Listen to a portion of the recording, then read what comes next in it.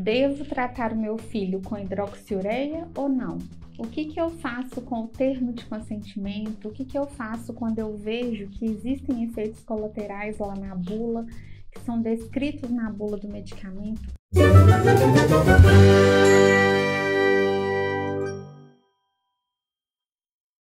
Olá, seja bem-vindo a mais um vídeo do Meu Universo Biológico, da playlist de Anemia Falciforme que temos aqui no canal. Eu sou a Helen Santos, sou professora de Biologia e apresento doença falciforme do tipo SS. E hoje eu vim responder uma dúvida que é frequente aqui nos comentários do canal. Devo dar hidroxiureia para o meu filho ou não?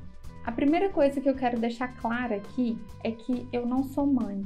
Eu não consigo nem imaginar a dificuldade que é decidir por um outro ser, e um outro ser que na verdade é o amor da sua vida, que é uma das coisas mais importantes que já te aconteceu. Então, eu deixo claro que esse vídeo é um vídeo de opinião e eu não sou a dona da verdade. Eu só quero te mostrar o lado de quem tem a doença, de quem conviveu com essa doença por toda a infância e adolescência. Na bula da hidroxiureia fica claro o risco de câncer, fica claro o risco que esse medicamento pode trazer através do uso contínuo.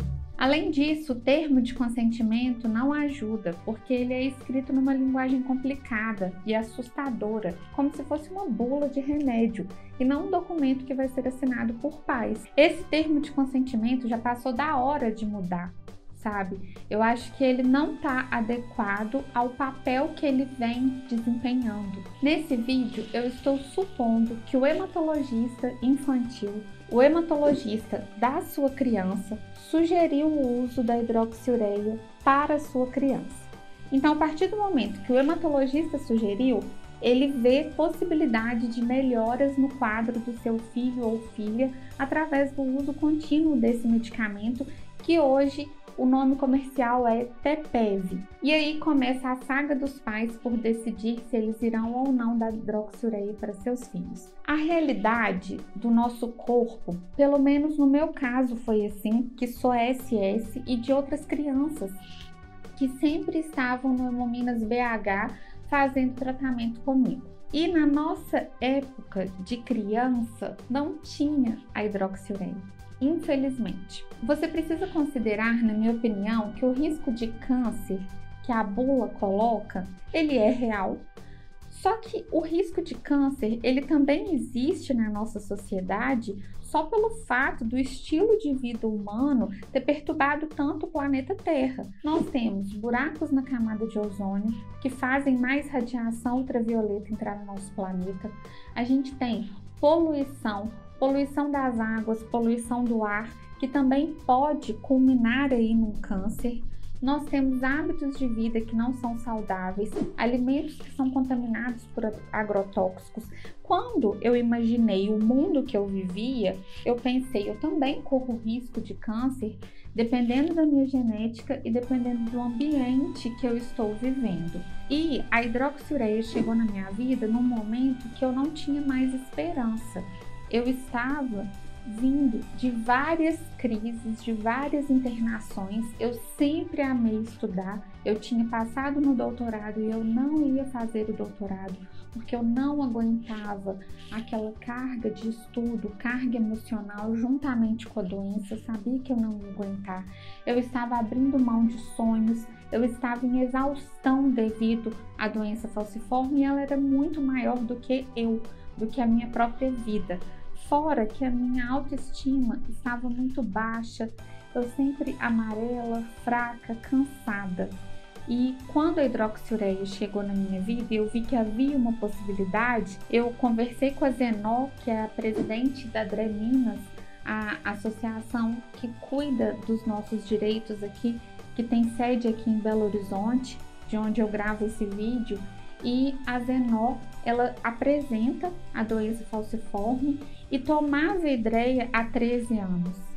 E me disse tudo o que aconteceu de bom no organismo dela. Por que eu estou apresentando esse contexto aqui para você? Porque você precisa entender que a minha opinião, ela está influenciada pelo período que eu estava vivendo na minha vida. E de repente, tudo isso desapareceu quando a Hydrea chegou. O desânimo, eu não ficava tão amarela mais, eu conseguia não ir para o hospital. Eu estou até hoje, desde 2013, quando eu coloquei o primeiro comprimido na boca, até hoje, em 2022, eu nunca mais internei devido à doença falciforme, não tive internações na minha vida e eu sou influenciada sim por esse contexto. Quando você pensa se o seu filho deve ou não tomar hidroxiureia, eu queria que você considerasse duas coisas. Na infância, a gente tem muita dor.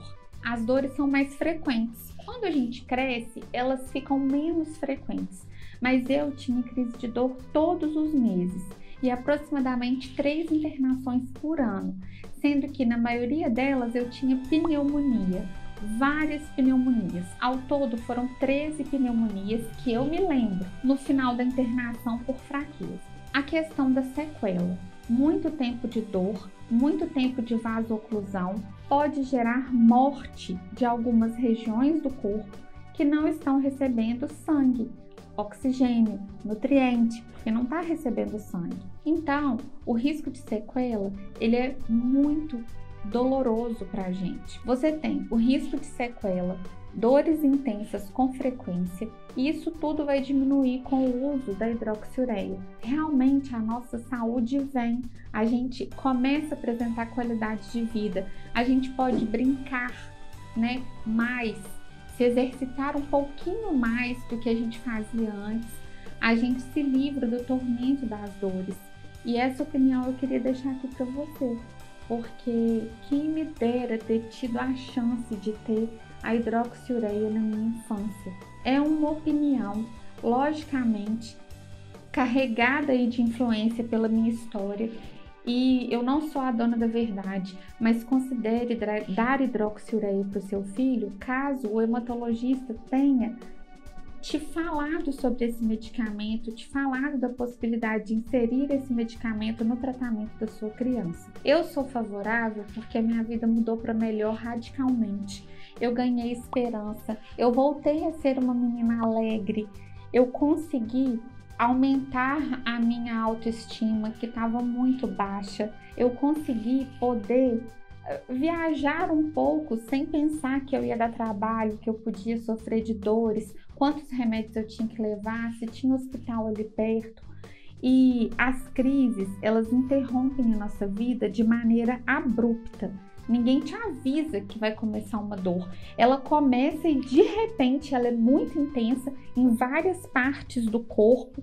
Parece que a dor anda, porque tem momentos que ela tá mais forte num lugar, mais forte em outro depois. A gente não consegue às vezes nem ficar deitado numa cama. A gente tem que passar da cama pro sofá. A gente pede ajuda. A gente fica com dormência no lábio. E isso tudo na infância é apavorante. E se a Hydrea, a hidroxiureia, é hoje o medicamento que consegue eliminar da nossa vida isso, ou amenizar demais isso, eu acho que vale a pena o risco. Viver com a doença falciforme não é fácil. E viver com a doença falciforme na infância é extremamente limitante. A minha opinião, lembrando que é uma opinião, é que se o hematologista infantil da sua criança falou que ela poderia tomar hidroxiureia, dê a ela esse medicamento. Dê um voto de confiança no hematologista e veja como o organismo da sua criança vai se comportar. Os efeitos colaterais no começo, os principais, como enjoo, náusea, vão passar depois de 3 meses e você vai ver a sua criança sem tantas dores. Só de diminuir as dores e diminuir demais o risco de sequela, já vale a pena. Bom, como eu disse, aqui eu trago uma opinião, principalmente para os pais. Eu não consigo imaginar o quão difícil é ter que optar por dar um medicamento que faz parte da quimioterapia de algumas doenças para a sua criança.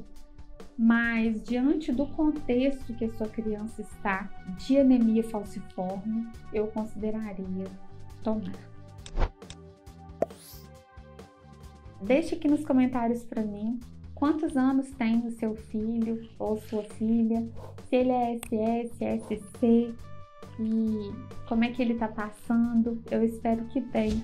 Se ele toma ou não a hidroxiureia, se foi fácil ou não para você decidir. Eu mesma assinei meu termo, então eu assinei com alegria no meu coração, tá? Eu queria a Hydrea, eu queria que os dias passassem para eu tomar mais aquele comprimido e saber se ia acontecer comigo o que eu ouvia dizer que acontecia com outras pessoas, acontecia de bom na vida de outras pessoas.